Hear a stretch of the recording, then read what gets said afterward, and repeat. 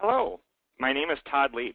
I am a senior accessibility consultant with Deque Systems. I was self-taught through my personal relationships in my life, which sparked a passion for the topic of web accessibility, and I enjoy teaching the topic and growing others' understanding, if even at only a base level, so that you have an individual compassion for doing the right thing. At Deque, I have the sincere pleasure of helping companies from startups to Fortune 50 companies, governmental, educational, and a gamut in between. I help them better their web presence in terms of web accessibility.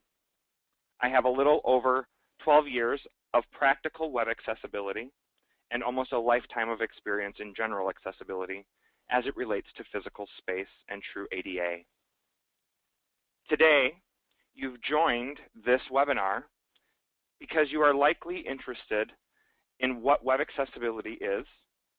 Does it affect you not being a .gov entity? What are the benefits and risks of doing web accessibility? Where to even begin? Or possibly you've heard of a recent legal case surrounding the topic.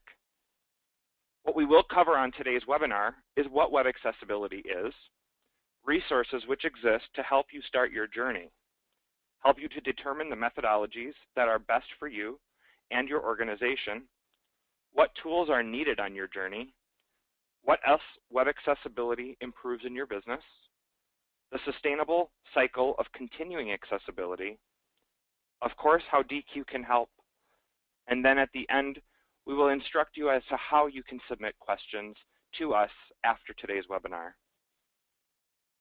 Without further ado, we'll just get started. What is web accessibility? Well, it's designing and developing your website so that people with disabilities can perceive, understand, navigate, interact with, and contribute to the web. It's providing the same functionality and experience to users with disabilities as those without. When I say disabilities, we are talking about four main categories, all which use varying forms of assistive technology to help a user achieve an equal experience on the web. In our first category, the visual category, this could be blind or low vision users that are potentially using screenreaders, screen magnification, or possibly even using a braille display. In our auditory category, it's the deaf or hard of hearing that may require closed or open captions or transcripts for all of the rich multimedia content that exists out on our web today. This is audio files or video files. In our third category, our ambulatory or motor skill category, it's people with difficulties or inability to use a mouse that may only be using a keyboard to navigate the website, or possibly even a speech-to-text software. And in our fourth and final category, it's the cognitive level disabilities. People with learning disabilities or the inability to remember or focus on large amounts of information. They may rely on thoughtful layout and organization of content, and possibly they are using an array of the assistive technologies that we've already mentioned, just depending on their cognitive level. So I always instruct people to pour their heart, P-O-U-R, into their web creations and not design something that's poor, P-O-O-R. And P-O-U-R is actually an acronym out of the W3C, or World Wide Web Consortium's accessibility guidelines. They're broken into four sections. The first is perceivable. Web content needs to be made available to the senses, sight, hearing, and or touch. In the first, this could be something like a visually impaired user who must be able to receive information via sound or touch. This could be a color deficient user that must be able to receive information without the use of color or color cues. In our second category, operable, this is interface forms or controls, and that navigation is operable by all users. The interface cannot require an interaction that any one user cannot perform. This could be functions triggered via a mouse or a gesture, and are also available through the use of a keyboard alone. It also could be users that are given mechanisms to skip repetitive content, or content that does not induce seizures, things that don't flash or repeat in a repetitive pattern. In the U, or understandable section, it's that content and interface are all understandable. This really speaks more towards the content being clear, limiting confusion or ambiguity. That it's free of unannounced pop-up windows, and that the mechanisms are all available to detect errors and provide clear instruction to user when errors are fixed, just to name a few. And finally, in the R, or robust, it's that content can be used reliably by a wide variety of user agents, including assistive technology. As technology and user agents evolve, the content should always remain accessible. This means that content on mobile and tablet devices also be made accessible, and any of the web browsers a user tries to use. So I want to give you a quick demo of what it is a screen reader user hears when they come to a website.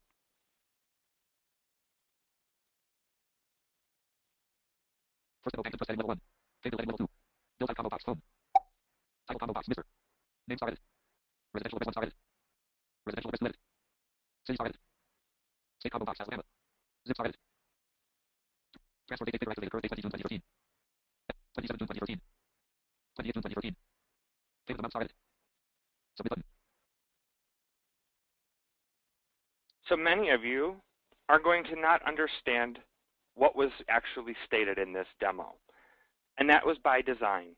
Screen readers' speech rate when utilizing a screen reader is approximately 300 words per minute.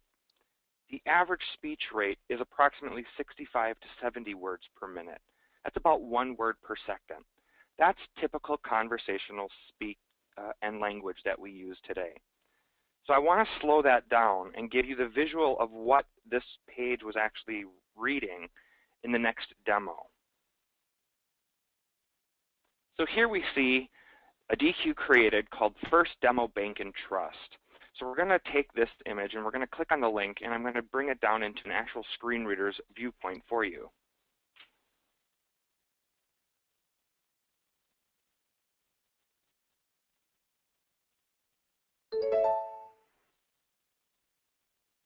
Deque demo Mozilla Firefox. Deque demo. Heading. So what I have done is I've initiated a screen reader called NVDA, utilizing the browser Firefox on a Windows environment. Now, the screen readers for use on a Windows base or a PC are going to be NVDA and JAWS. Those are your primary screen readers. If you're utilizing a Mac, then you would be using Safari and VoiceOver as your combination. For purposes of today's demo, we're going to use NVDA and Firefox as our combination. When we get to this page, the first thing that we heard was Deque demo. What that is it's the page's title. This lets the user know that they've reached the page that is in their intent, that they are now going to navigate and understand what is in this page, and that it is truly going to be the page that they were looking for.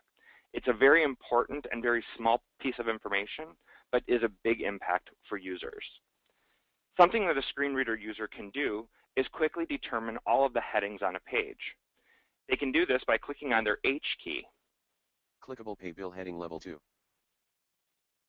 Payment information heading level 2. Payment transfer amount heading level 2. They can quickly see what we visually can see, that there are 3 sections to the main content area: pay bill, payment information, and payment transfer amount. Each of these very clearly read by the screen reader in the demo that I'm showing you. It also announces something that is not visually there, which is through context of the code that developers have put forth. And this announces that this is a heading level 2. This allows the user to know that paying a bill is the secondary level heading to the overall first level that exists somewhere on this page. If they wanted to find out what that heading level 1 was, they could quickly do that and figure out how this page is now structured semantically. The next thing that we want to be able to do quickly is fill out the form that's available to us. So if we go backwards, Payment information heading level 2. Pay bill heading level 2. Bill type combo box phone collapsed. With a quick couple of keystrokes, I was able to go back to the Pay Bill section, go to the first element, and I hear some triggers that let me know that I'm now in an area that I can control and type. And it tells me that it's the bill type combo box. Combo box indicates to me that I can open and close this container. List. Phone 2 of 3. It tells me that there's a list and that it announces what I'm selected. Phone, number 2 of 3. This lets me know that there are 2 options. I'm on the second option of 3 options available in this list. Choose account type 1 of 3. Phone, electric 3 of 3. And if I quickly navigate through, I can hear the association with the rest of them. I'll make my selection. Bill type combo box electric collapsed. This lets me know that the box is now collapsed. I've chosen electric, and I'm still focused on the bill type section. Title combo box MR. Collapsed. Name star edit has autocomplete. Blank. In the name field, it tells me exactly what I'm supposed to put here. Under the payment information, I'm to give my name. T-O-D. Residential address 1 star edit has autocomplete. Blank. All of these features are available because in this case, we've taken the time to ensure that this page is made accessible to people with disabilities. Specifically in this test case, we're looking at it from someone who is blind and using a screen reader software. So let's continue on in our webinar, and I will close down NVDA for us. Run dialog type, desktop list. Recycle bin not selected, number lock off. Exit NVDA.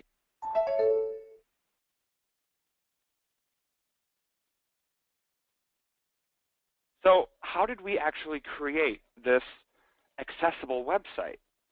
The best solution is through WCAG, or the World Wide Web Consortium Accessibility Content Guidelines. Web Content Accessibility Guidelines is a series of web accessibility guidelines published by the W3C. It's the standard rule set that defines exactly what makes a website accessible. You may have also heard a term called Section 508. The United States and federal government Section 508 requirements is really a legislation referred to as Section 508, and it's a common phrase knowledge that we hear in our area of expertise and business. But what Section 508 actually is an amendment to the Workforce Rehabilitation Act of 1973. The amendment was signed into law by President Clinton on August 7th of 1998. Section 508 requires that electronic and information technology, which is developed by or purchased by a federal agency, be accessible by people with disabilities. The 1998 version created binding and enforceable standards that are incorporated into the federal procurement process. In addition to providing more enforceable standards, the amended Section 508 established a complaint procedure and reporting requirements, which further strengthened the law. Contrary to what you may read on the web, Section 508 does not directly apply to the private sector websites or to public sites which are not U.S. federal agency sites or that receive federal monies or grants. Throughout the globe, there are many international standards that are being used, so we are not the only country in the United States that are actually dealing with web accessibility. Some of the countries are already more advanced and have laws protecting both the governmental as well as private sector businesses.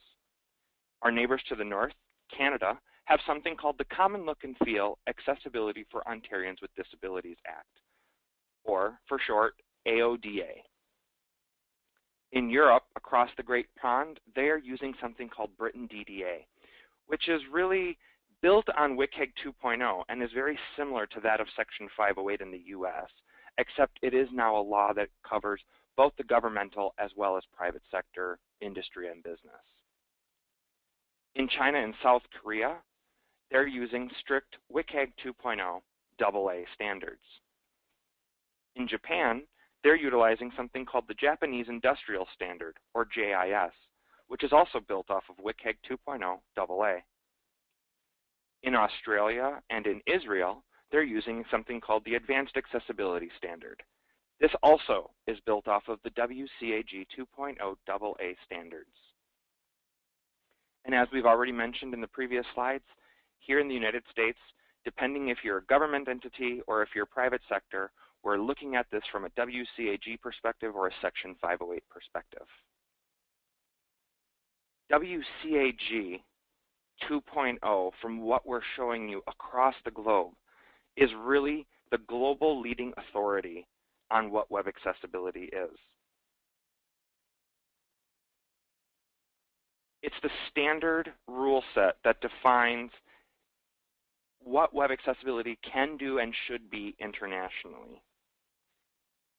Even in the U.S., Access Board here in the U.S. is beginning to reemerge and do all of the processing of laws to change what Section 508 really is to more closely resemble that of WCAG 2.0 AA, so that we're not trying to break down both the federal and public and private sector requirements. We're going to try to mimic more of the global standard, which is WCAG 2.0 AA for all entities, because that's where the neutrality of equality really sits. So web accessibility makes it better. The founder of the World Wide Web, pictured on screen here, is Sir Tim Berners-Lee. And when he invented the web, he always intended it to be an open platform for society to connect, for better communication, and to build knowledge. It was a way to get information into the hands of all, not some or a select privileged few. Building accessibility truly was his vision for bettering the globe. What can it do for your business to better your business? It betters your brand reputation. It helps meet the needs of an ever-aging market. It helps with the all-important search engine optimization, how you're found when a user does a web search.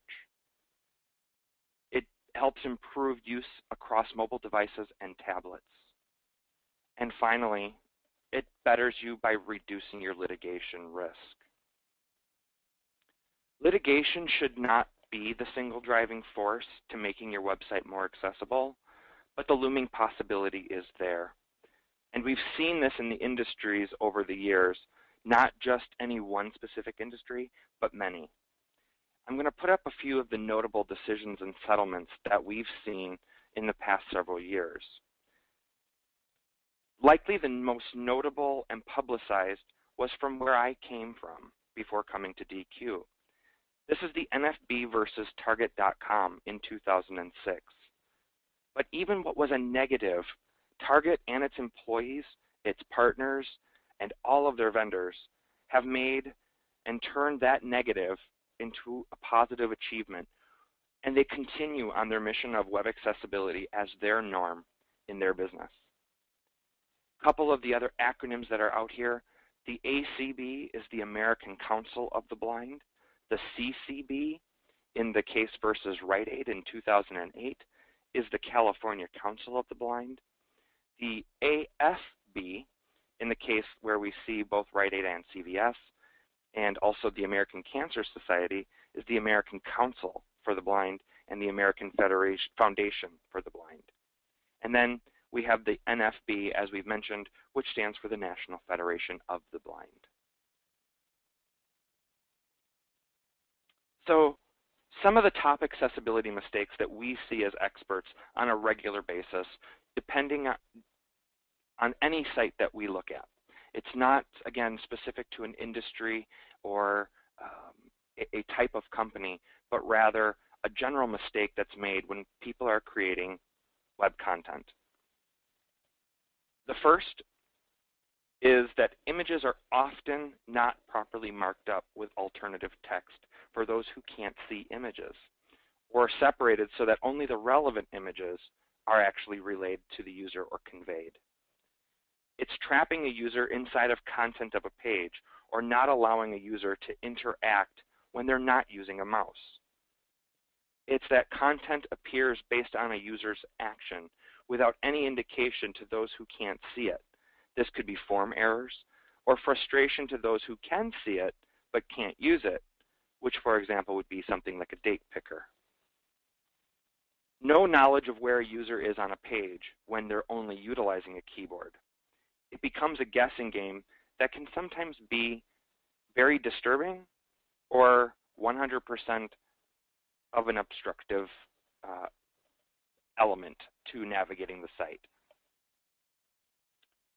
And then we have tables. Those used both for design layout, which is never recommended, but more importantly, true data tables.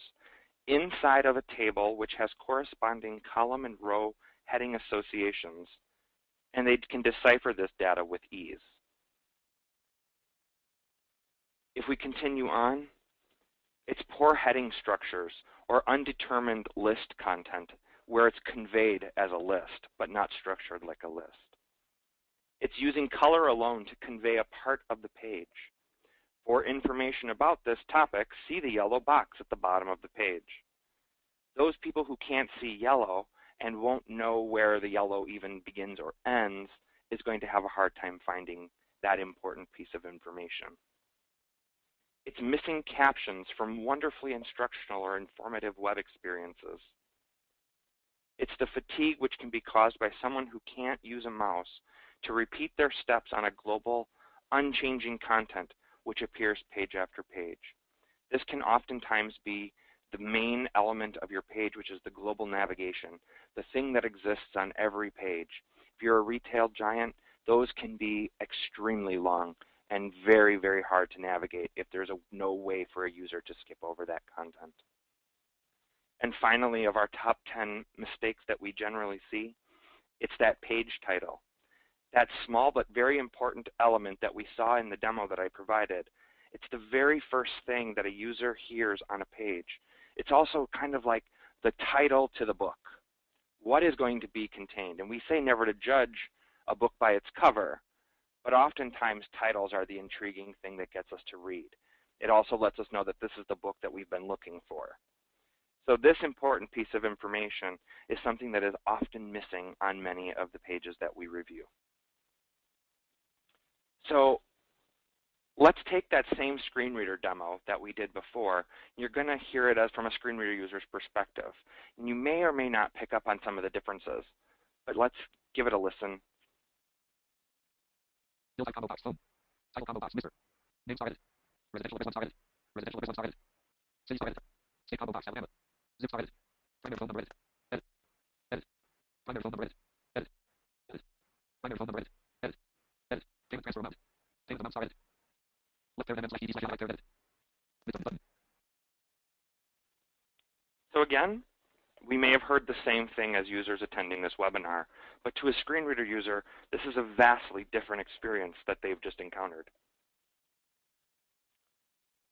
When we show the image, and I promise this is not the same image that we showed before, but it is the same page, this is the page that we would have remediated. This is the bad experience.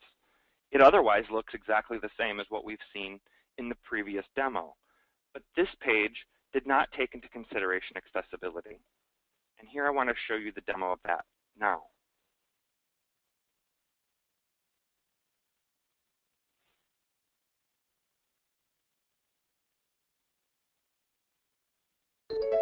Deque bad demo Mozilla Firefox. Deque bad demo. So again, we hear that it's the Deque bad demo or DQ bad demo. So I quickly now know as a screen reader user that I am on the page that I want to show to all of you. On this page, what I first showed you in the demo before was that we had 3 very succinct sections of content in the main content, and these were separated by headings. By clicking the H key, I was able to move heading by heading and determine what area of the site I needed to go to. If I do that on this page, No next heading. No next heading. it tells me there's no next heading. And why that is because there are actually no headings on this page. The page otherwise functions for a user who's visual and otherwise able-bodied exactly the same. But to someone with a disability, this is now going to take me a lot longer to figure out where I need to go and what actually exists on this page's content. It's small things that make really big impact to users. So if I do this, and I can go down to the actual form elements again. Button. Enter city, state, or create account link. Table. Row 2 pay bill column 2. Combo box phone collapsed. Now we hear that this is a table. We hear that there's a column, but we don't see columns. We don't, visually witness that this is actually a table. This is where a table is being used for design purposes, but isn't being suppressed to the screen reader user. So now the user thinks that they're inside of a table. Row 4. Combo box MR. Collapsed. They also hear that they're in a combo box and that there's MR, but they aren't hearing that there's a title associated or a label to this edit box or this input field. That's title, and that's missing. It's still visually there, but I don't know what it is that I'm supposed to give here. And you may think, oh, it's a combo box, it's not a problem. But then if we get into something where I have to fill out information. Row 5. Name star edit has autocomplete. Blank. Now, in this case, you're hearing name star. That's because screen readers have adapted to actually associate content that exists surrounding the fields that they're in. Sometimes this gets it right. In many cases, it gets it wrong. Being that this is a simple page design and screen reader involvement, I can promise you that in the code, there is no actual field label that exists, and all this is doing is pulling from information that it thinks it has. The other thing that's not missing here is the red outline. In form elements, we can easily determine where we are on a page because we can see the blinking cursor. And even a screen reader, or excuse me, a keyboard-only user who is sighted can still see that. But if this was just a link on the page, they wouldn't see the focus indicator of where they're supposed to be. And maybe it's so light that it might not be prominent. So there are many things within the same site that we've corrected to make it good. And again, how we did that was through WCAG 2.0 AA standards. Exit NVDA dialog.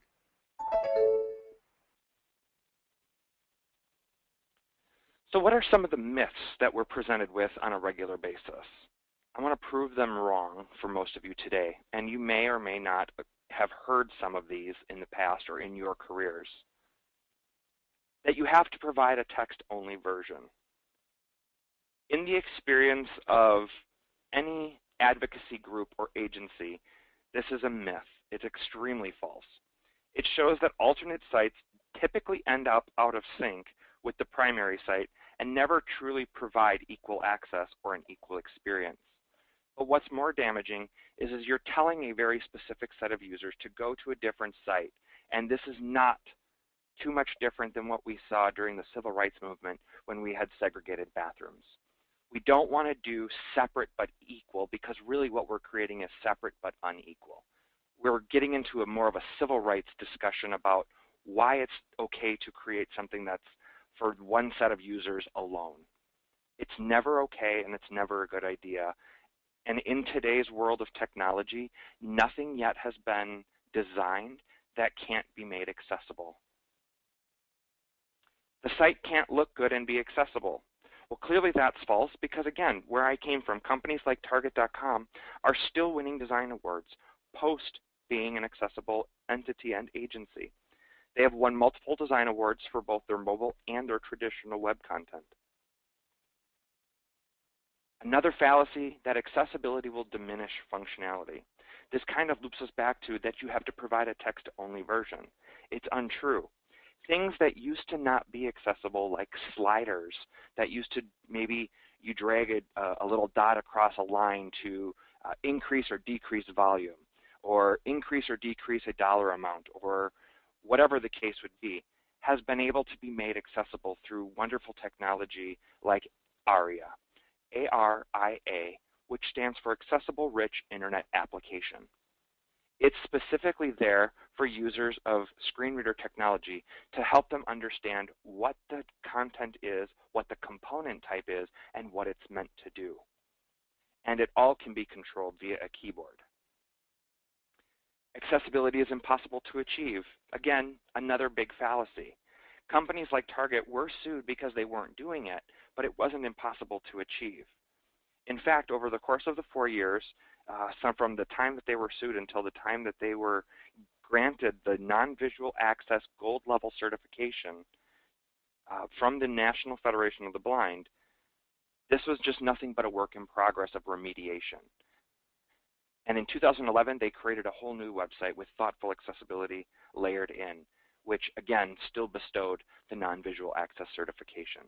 So it's not impossible to achieve. It does take work and it does take thought and planning, and we'll get to that soon. The pathway to accessibility, what does that look like?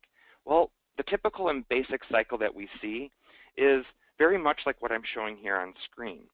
And when I came to Target, the development cycle for new content was very much the same. It was design, develop, code, test, launch. Target was designing great graphics and user flows. They even went as far as telling a story about the visitors they sought, the age, the income, the demographics, all of it. After they had finalized the beautiful designs, they handed it off to world-class developers, both from Amazon as well as internal of Target.com. They layered in all the great user interactions, and the designer user flows were able to be achieved for that page. When they were finished, a multitude of tests were performed by otherwise able-bodied individuals to ensure that the content worked as it was designed, to ensure that it was built to handle heavy flows of traffic, the security was being met, error messaging that was intended was being handled and clearly identified, and then launch day would arrive. While post-launch important marketing statistics were being gathered, traffic that was coming to the page, what users were clicking on, how they were engaging with the page, these designers and the developers and the QA teams had finished their jobs. They had already moved on to that next project without thought or repercussion of what could be happening. Target wasn't discussing that in this user flow, a certain mom was coming to their site being counted as traffic at the right income level, at the right age, all of the criteria, but that she may not be just like them. They may not access the page in the same way or with the same technologies, but would still be counted as part of their marketing and metrics. And this could actually be damaging. So Target had never discussed accessibility. Sure, they had heard of it, but it wasn't being lived as their reality. No one was championing the idea or putting measures in place to account for this subset of users that were already being counted as part of their statistics. No one was training developers or designers or ensuring that there was a success to accessibility all the way through for every guest that was coming to the site. There was no plan in place. What we quickly determined was that Target needed a blueprint. Accessibility is not a one-man show. When I came into Target, they thought maybe I was going to be the golden goose who was going to make the golden accessible site. But I was one person in a multi-billion-dollar corporation and on a site that produces about 2% of their overall income and revenue for the company. That's a lot. You can't do it alone, and you shouldn't do it alone. You need that blueprint. You need to know what does that true architecture look like and who's going to be helping you.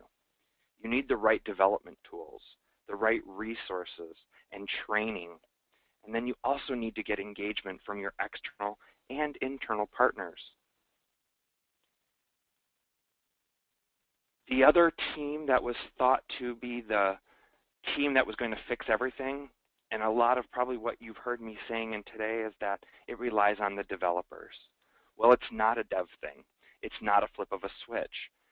Those are individuals that can help tremendously in the overall process, but it cannot be relied on as the developers are the only people who can fix it. So here are a couple questions that will help you on your journey to true web accessibility. Do you have an accessibility statement on your site? Do your web design and development guidelines or standards, even your brand standards, do they include accessibility as a consideration? Have your developers, your testers, your designers, even your content creators been trained in web accessibility? Do you have an in-house expert on accessibility who can provide assistance to web developers and designers and content creators and others in the company to help them, guide them in their learning and their decision making? Do you have specific tests for accessibility included in your unit testing? your system testing, or your user acceptance testing? How about regression and pre-release testing processes? All of that is important because we're testing for other types of users, otherwise able-bodied. These other users are being left out. Does your compliance department regularly review the regulatory and legal developments related to web accessibility and report that to senior management so that it gets part of a project and becomes part of a program overall, like what's happening at Target? Sustainable accessibility. We're going to take that same life cycle that we looked at just moments ago, design, code, launch, and test. But here you see it with an overarching process or cycle. That's because design is planning, coding is equipping and empowering. In your testing phase, you're testing and remediating. And when you launch, it's not just launch and done. It's sustaining what exists that's live to your guest-facing public. In that design phase or the planning stage, you have to plan for access, at all the different requirement levels. You have to set a standard within your organization that you're going to try to meet when it relates to accessibility. We recommend setting WCAG 2.0 AA as that standard. You need to reference your company accessibility guidelines and your testing tools. So those questions that we just recently asked are really important questions because they're going to frame up your basic architecture for what your program of accessibility is going to look like. It's adding accessibility into your company personas, making sure that there are a group of people or individuals that have accessibility as a part of their overall metrics and performance metrics, and that they're responsible and championing the idea. And then it's also making sure that standard test cases are provided. This isn't about accessibility test cases. We go into many companies where content is tested, but there's not an actual script. There's not a set of rules that say what someone should be testing when they come to a website, and that's a very important piece. It's equipping and empowering your teams for accessibility and access to all the environments. It's adopting development and accessibility testing tools. It's integrating those current tools that you already are using and adopting them with new testing tools that are related to the new sets of criteria that you're now going to be testing for, which is accessibility. It's also empowering. It's giving role-specific training. The same training may overlap to developers, designers, content creators, but there are very unique pieces that we can focus on to help hone those skills of each of those different groups and teams. In testing and remediating, we have distributed unit tests. It's centralized automated tests that are happening to always kind of be looking at the health of your site. It's also ensuring that expert accessibility and usability evaluation is being done through the use of assistive technology so that you get what it is that a user is actually experiencing and not guessing. Also, automation can only take you so far. It can find a lot of the issues that can be present in code, but it cannot help you 100%. To get to that 100%, you need people. And the best sorts of people are folks like myself and others who have studied this for many, many years and understand the different assistive technologies. But the very best that you can get is user testing with people with disabilities. If you have the luxury to be able to get that opportunity, and I do say luxury, and it is a great opportunity, you get a perspective and a wealth of knowledge from those individuals about how they utilize your site that might help streamline and improve your site's usability efforts for everyone.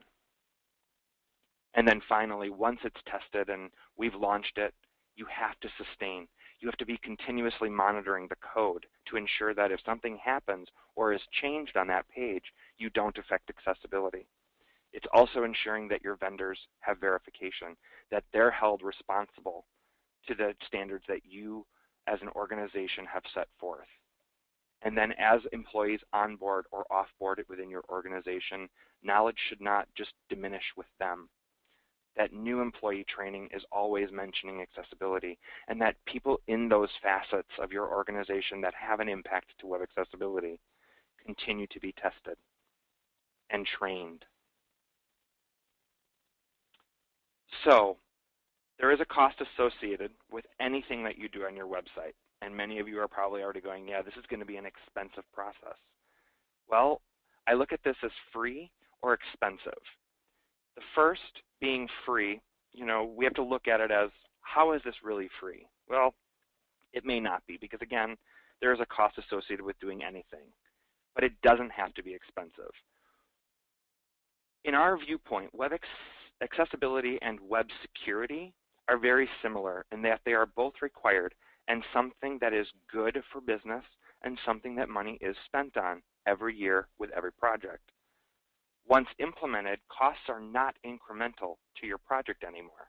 They are just part of the project plan, making it far less expensive or even what we consider free.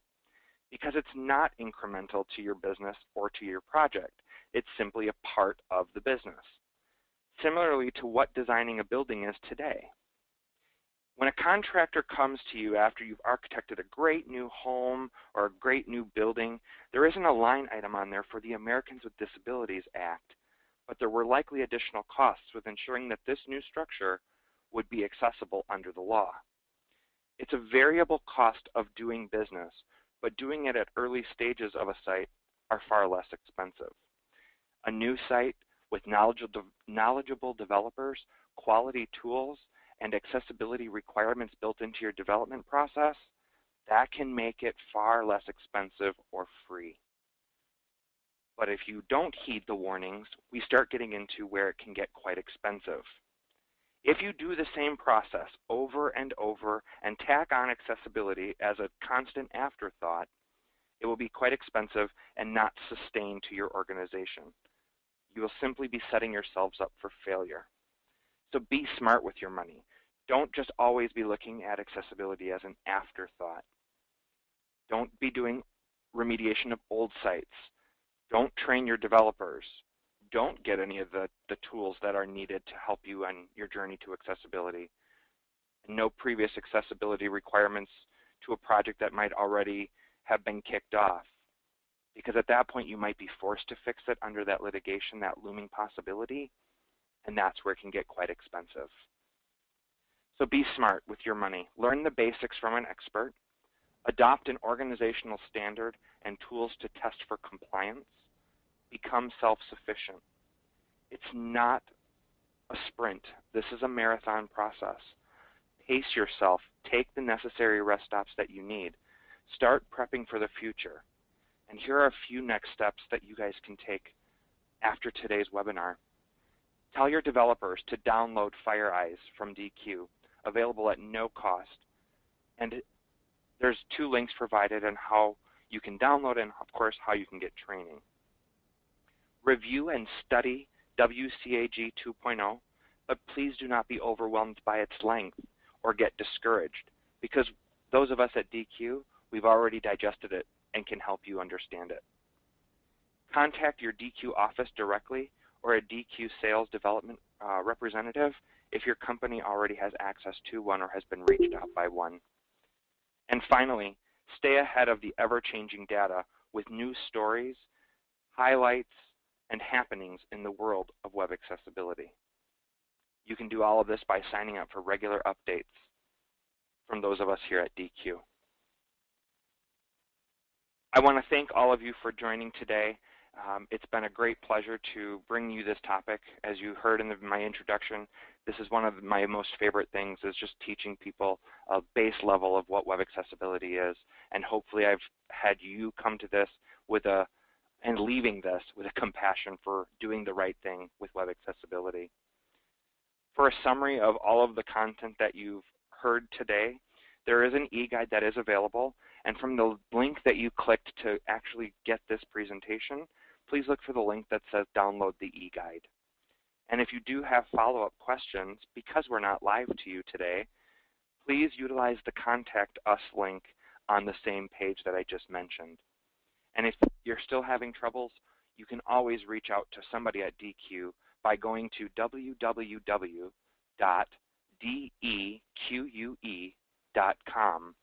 and click on the Contact Us link. I want to thank all of you again today, and have a great day.